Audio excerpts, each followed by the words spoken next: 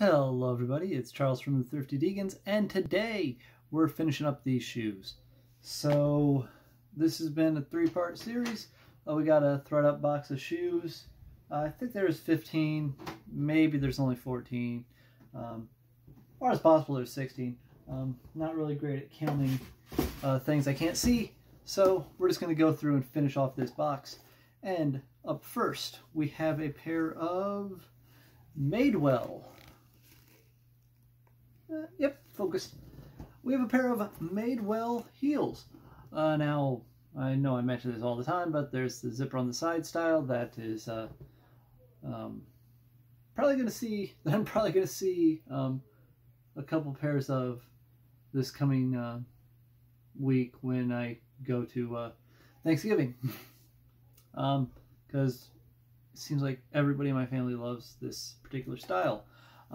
Now, these particular shoes are, I think they're size, I think that's a size 9, but it could be a size 6. So, don't know. I think that's a 9, though. They should put a line. They should really put a line underneath it to let me know which side is the bottom. Anyway, they're Madewell shoes. They seem to be in pretty good condition. Now, I don't think... Oh, okay, so they are leather upper and leather lining, made in China. So these are real leather shoes. So they're Madewell and they're real leather, so that should definitely help them, sell. And, of course, since they have the side zipper, gotta check to make sure it works. And it does. All right. Moving right along. We have this, there it is. Almost couldn't find the other shoe. These are a pair of Dulis Vita. And they're a pair of heels. Now they don't have any kind of straps or zippers, so although they do have this this part here is some kind of a elastic or probably elastic band, so they do kind of stretch out a little bit for you to get your foot in there, and they'll bend a little bit while you're walking so they won't be too uncomfortable. Now, I'm just looking in these and it looks like the soles, nope, that's just the stuffing I have in there to keep them in shape. Thought the soles were discolored. Anyway, I'm not sure exactly what materials these are, because all I have in here is that they are size 11 and made in China, and that's, am I even showing that on camera? No, it's not even showing up. So they're size 11. Now, they do have this sticker on the bottom, which I believe that top symbol means that the outer shell is leather, and the inside and the soles are, those would be man-made materials. I think the diamond means man-made, and the little like thing that kind of looks like a bearskin rug is means it's leather. So possibly leather shells, definitely man-made materials on the bottom and on the inside. All right. Let's see, what do we have next? Up next, we have these B&B Greek leather shoes. So once again, we find ourselves with some leather. And if we look at this, looking at the sticker, we see that same symbol we see. Well, yeah, it's only on this shoe. So we see the leather symbol and a little arrow pointing to the top, meaning this strap, and the little toe strap right there. We see leather pointing to, appears to be pointing to like just the insides, which in this case would just be the inside of the strap, which doesn't surprise me that if the outside's leather, the inside's also leather. And then we see on the bottom it has that diamond, which I believe means man-made materials, or maybe, yeah, probably man-made, or it's just not any notable material. So we have some more leather. Apparently this apparently towards the bottom of this box is just leather. Now these do have this metal part on top, which I guess lets it kind of bend. I don't want to bend it too much because I don't want to accidentally break it. But I guess that would be, that flexible piece would let it keep the shape of your foot, and then it has the little loop for your toe. So you can keep it secured to a single toe. I guess that's probably more comfortable than a thong. I don't know.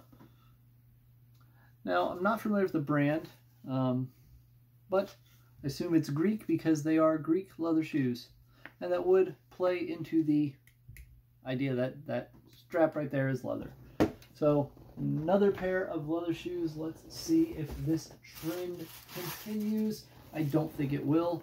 These are soft. Another pair of soft wedges.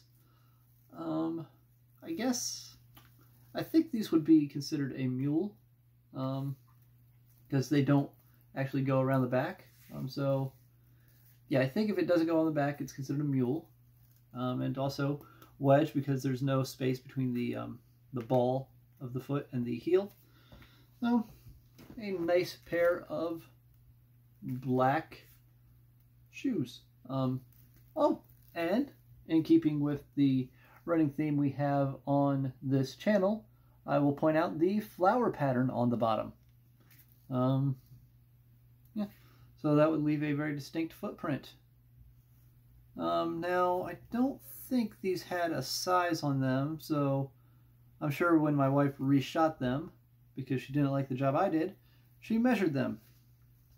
So she probably knows exactly how big they are. I do not. All right, and the last item in this box is probably one of the better items, all things considered. It is this pair of Tory Burch ballet slippers.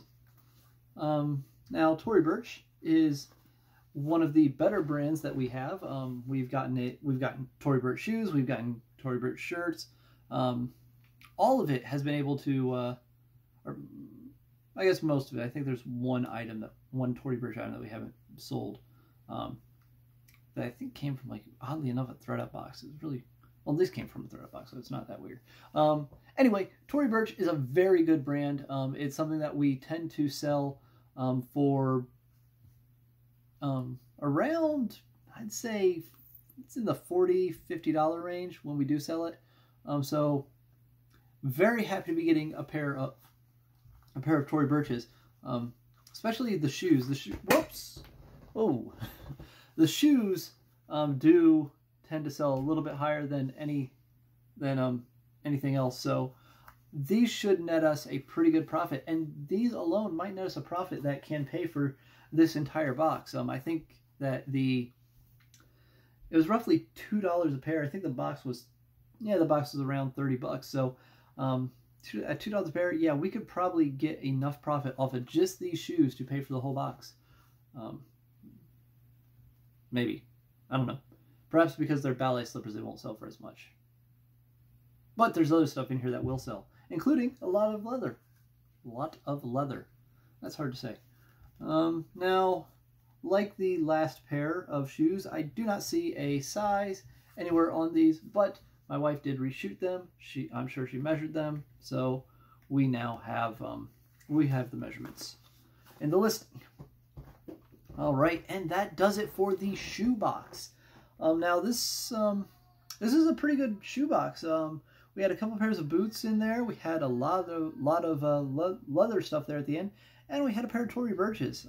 So all in all, a pretty good collection of shoes. So I think we'll definitely make a profit on this. And I think it's not going to be It's not going to be a wait around and eventually we'll make a profit box. It's going to be a, we're going to make a profit box and then we just wait around to see if we make even more, which is great. All right. If you enjoyed this video, be sure to like, share, subscribe, and comment. All that stuff's below. You know how to use YouTube. I don't have to tell you. Until next time, I'm Charles. I'll see you.